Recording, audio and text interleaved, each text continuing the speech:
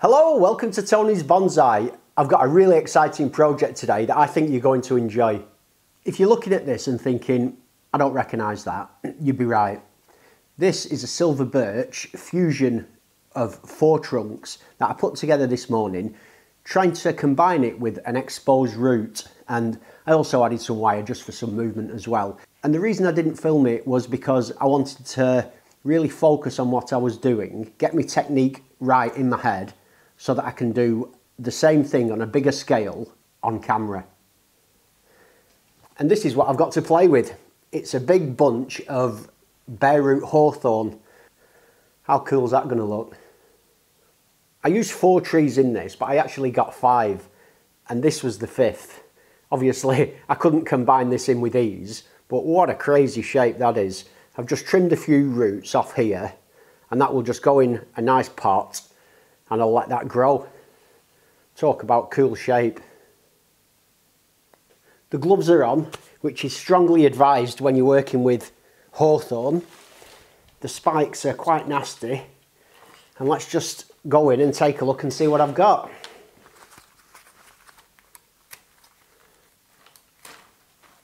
With me looking to create a sort of clump style fusion, the interesting part of these is down here at the roots. So what I'll be looking for is interesting shapes that I can sort of combine together and somehow kind of mesh all the roots into one sort of cohesive unit. And really that's the challenge and the joy of this project for me. I've divided the trees into 2 piles. These are ones that I consider to be quite weird shaped. They've got quite unusual, sort of strange root styles, and they're definitely a bit more weird. And my plan is to sort of group these into the centre in a more traditional kind of clump style.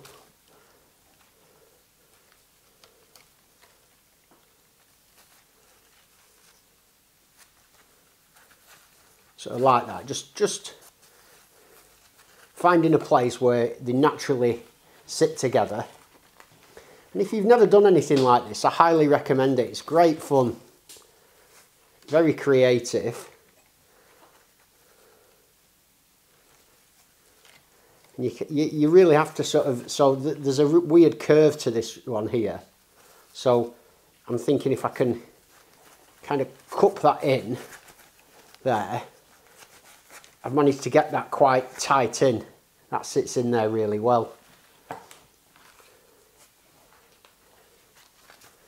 So these are all going together very nicely. This, if I just left it at these, this would be a really interesting group, and I'm almost tempted to do that really. I've got to keep rotating them round to make sure that I'm filling all those root spaces, and I quite like that. I think that's looking quite good. So I'm just gathering them and trying not to have them cross over. So this one fits in here nicely, but it's crossing through the centre. I don't really want it to do that. So I'll pull that out and reorientate it. So you just have to keep putting them together, pulling them apart, sticking them back in until, oh, that was a nice one. I like the position of that there. That comes out, which is good.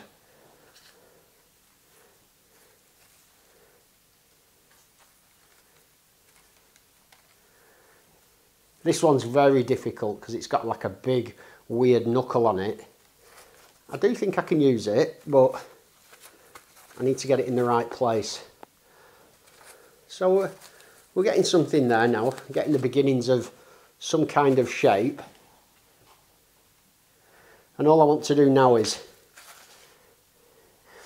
pick trees to create a more interesting root mass at the bottom.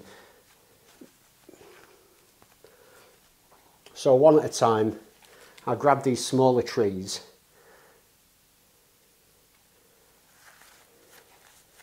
add them in, and I'm thinking about where these roots are going to sort of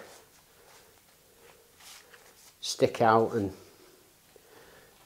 this is looking like it might end up with a bit of a sort of flatter root base than I was perhaps planning on originally. That's fine though. You know, you work with the material and to a certain extent let it dictate what's going on. There's the odd snap branch. There's not many, to be fair, but where there is a snap branch, I'll just remove it.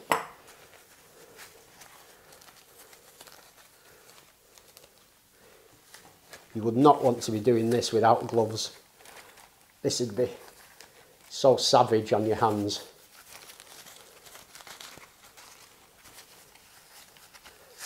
There we go.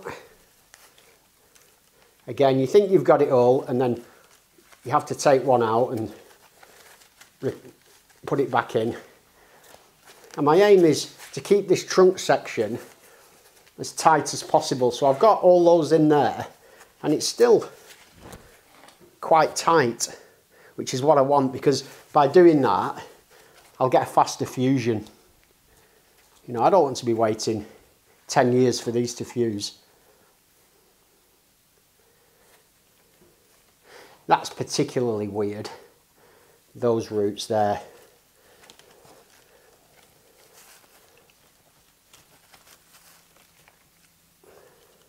I don't know if I can get that in and maintain a tight base. So if there's any that I come across that are just a bit too awkward, I just push those to the side and I use those in a separate project.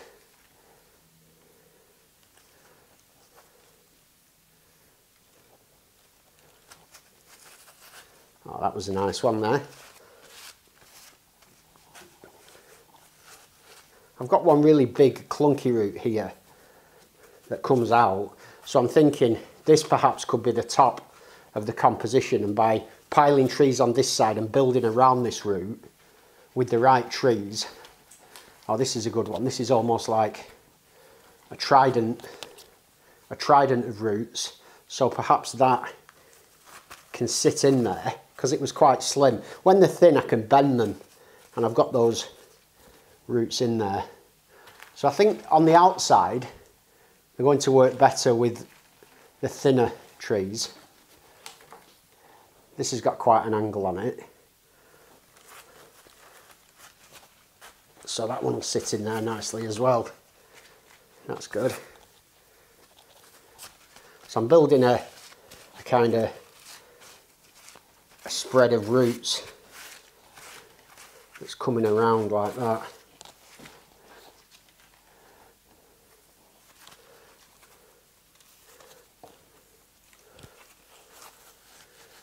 Get that one in there. That fits in nicely. I love this kind of creativity. It's brilliant fun.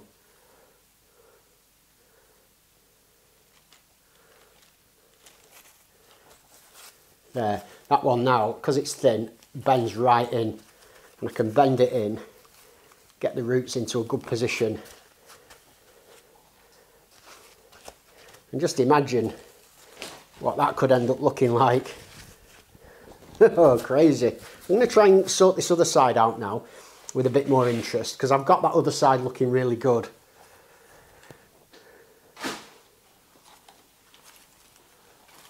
And I want both sides to be kind of equally interesting, if you will. That's a nice root there. If I can get that side on. That's good.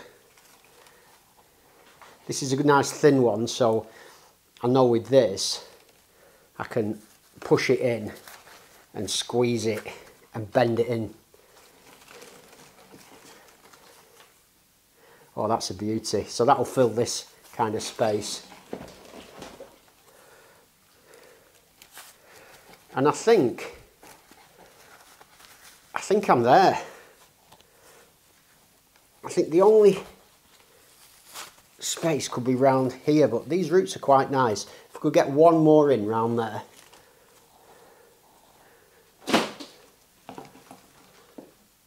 Oh, that's a good one.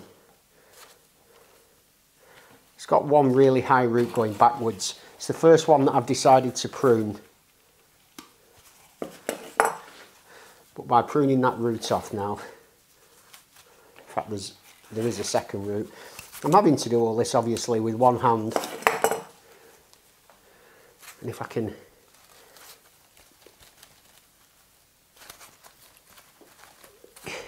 work that in there. Oh, that's nice roots. You know, I mean, what kind of interesting base will this have?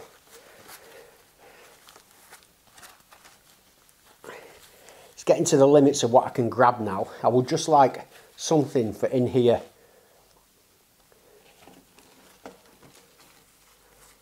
Oh, that's a good one. That's interesting.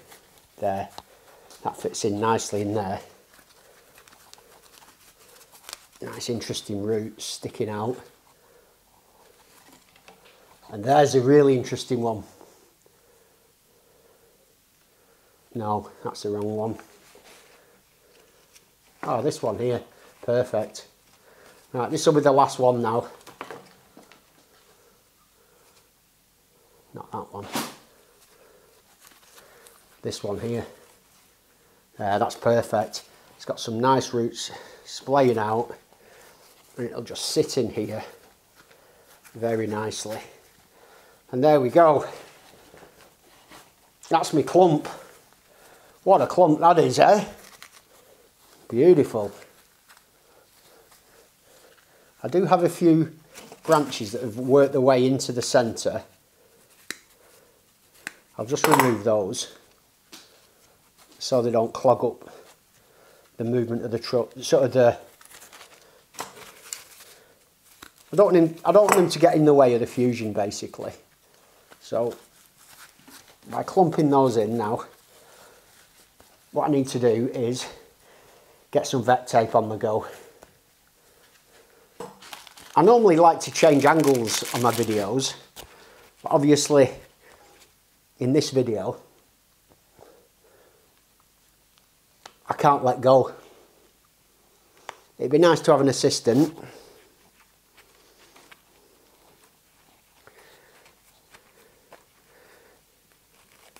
But I ain't got one.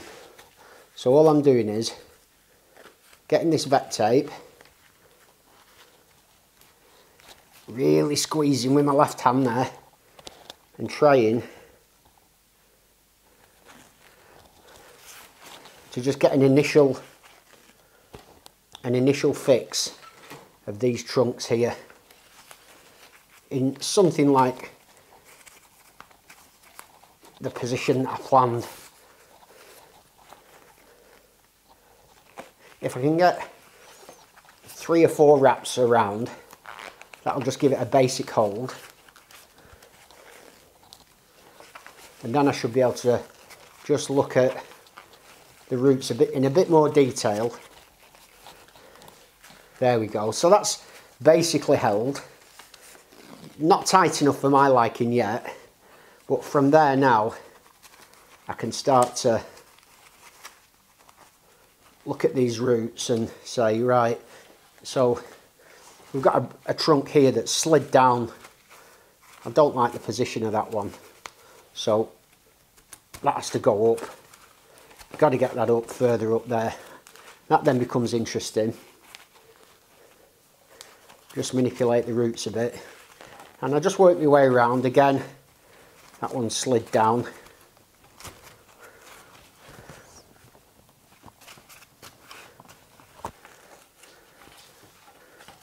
And looking round at this now, I'm really pretty happy with how that's looking. My next thing is to get these trunks as tight as possible. So these ones here are kind of sliding round a bit. I want them to go as vertically up as possible. You know, I don't want them twisting around. I love fluted trunks on trees, so if I can create that kind of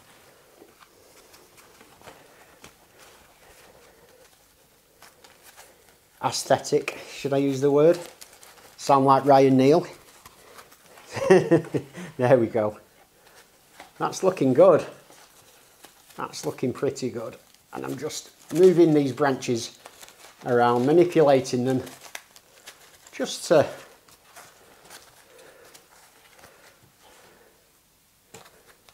get things in a good position.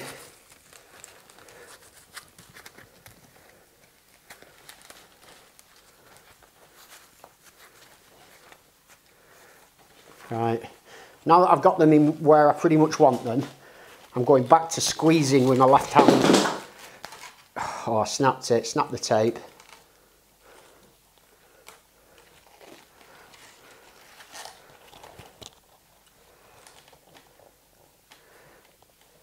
I bought some new vet tape and it's thinner and it's not as strong as the stuff I was using. It's pretty much rubbish really. But the other stuff that I bought, when I looked online, it was no longer available. Well, it don't matter. It will work. I brought you in a bit closer now. I was able to let go of it because that's tied off. I've doubled up my vet tape and you can see there are a few bits of gaps, but not too many really. I think it's pretty good. I've got some here with a bit of a gap where they're coming away from the main trunk, and I want to close that up. So I will be closing that up now using brute force, basically. In fact, I can twist these two round, and that really pushes those down. Excellent, that worked well, that. Round it goes. Can apply a bit more pressure now because it's double thickness. As opposed to using sort of wire and rubber tubing and everything like I did on my big beach fusion, I'm kind of thinking just this vet tape will do the job. I don't need to bother with any of that. And then I'm not risking scarring the trunks either doing this. And it seems to hold it in really well, so I clamp it hard as I can with my left hand, pull that tape round, pull it round, and then clamp that in.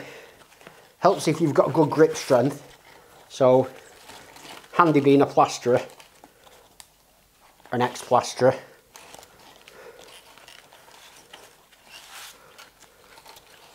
There we go, round she goes. And at this stage I can turn the actual tree instead of there.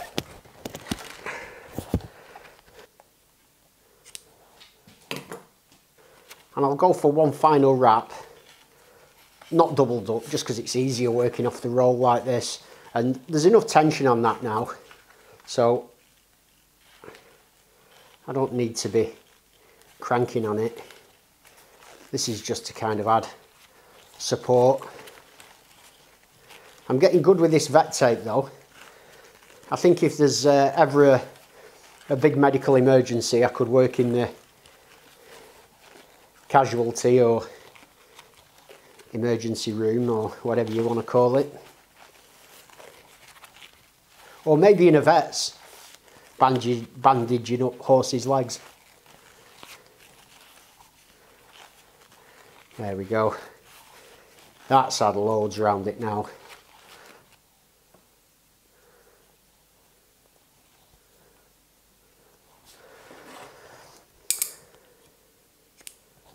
I'll call that phase 1 done, and phase 2 now is, I'm not going crazy on this. I realise I'm doing very little really, but I'm just pulling a few of these roots down in this kind of general direction.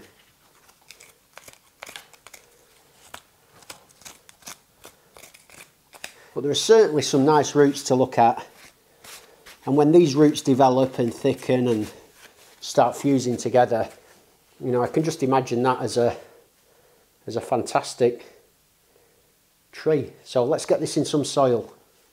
In terms of the base of the tree, what I will do is just take off anything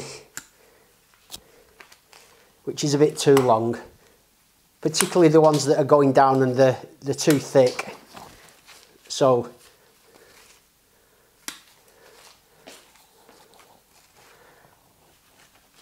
I think that'll do. I don't want to take too much away from these trees. I'm happy for them to sit at that sort of level because I want to expose all this top part anyway, so there's no need for it to be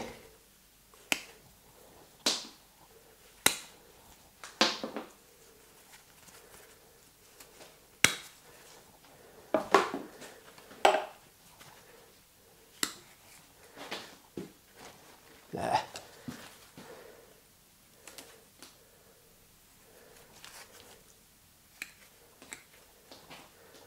Yeah, that's good.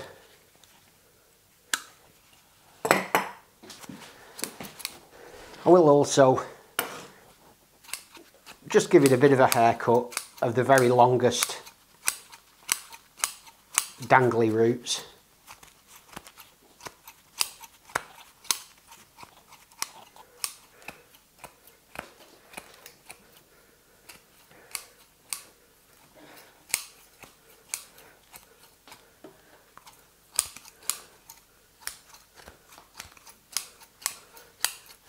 There we go.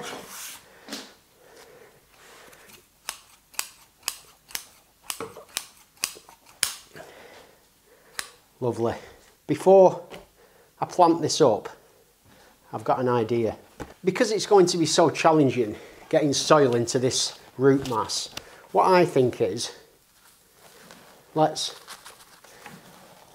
get some in before I pot it up.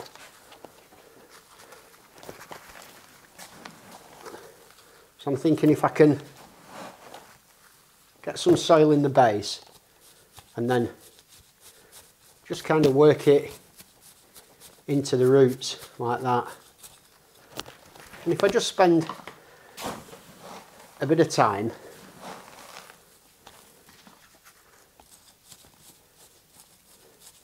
just getting this soil nicely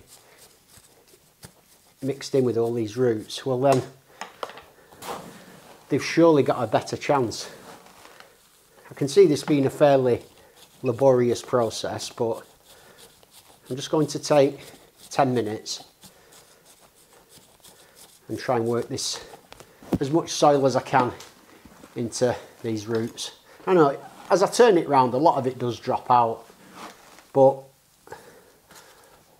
some of it will go in and help to fill those spaces, especially in the centre right underneath. Round the edge won't be as bad. I'll be able to work some soil in from the outside. There we go.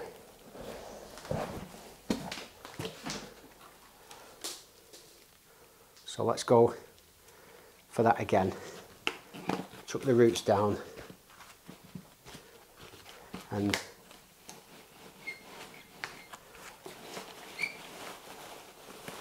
really work that down as much as I can, like that.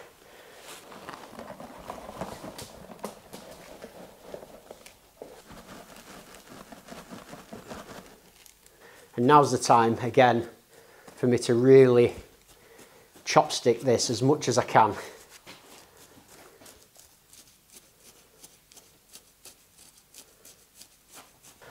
There are a few roots that I need to tuck in with some vet tape, but before I do that I just wanted to show you the sort of basic root structure that I've got coming down. So if you can imagine that in a few years, I think these roots are going to be really interesting. That one is a touch weird, and I'm wondering if is it possible at this stage No, to push that up, it isn't. It just looks a bit strange, doesn't it? Particularly this one here. I don't mind that there. You know, that's one I'm going to remove. I can just see me not liking that in the future. I may as well get rid of it now. And there's plenty of root left on that tree, so I'm not worried about the tree dying. And that's quite nice there. I like the way that comes down, so I'm glad that's gone. And apart from that, everything kind of flows down in an organic, quite natural way. And it's this bit here that's just springing a bit too much for my liking. I think it might end up being a bit awkward, so instead of just leaving it, what I'm going to do is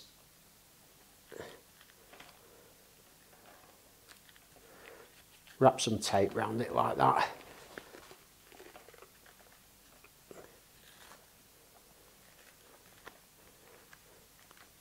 Yeah, that's better. Just pulls these roots, sort of straggly roots, down into a better position. There, that's the one I wanted there, that move.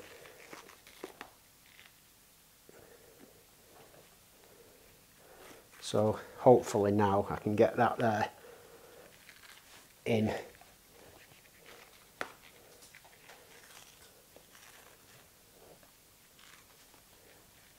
There, that's nice. I can just tell that's going to look a lot better in the future, that root there, because of this. And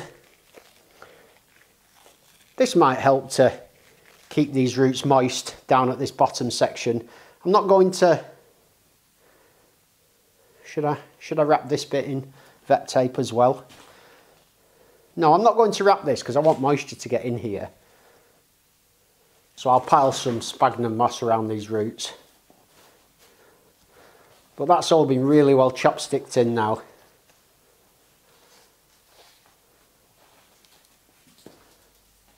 It would have been really awkward trying to tie this tree in, so this is a time when I use just a couple of wires just fastened around the trunk with a bit of plastic tubing. There we go. And that'll more than adequately support this. It didn't really even need this, if I'm honest. It was already very solid in this pot, but why not? May as well. And that can go outside and be watered. I'm going to use these other hawthorns for a slightly different project. That'll be coming in the next week or two.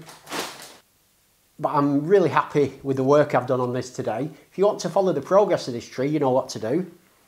Other than that, as always, thanks for joining me. Have a great day, and I'll see you soon.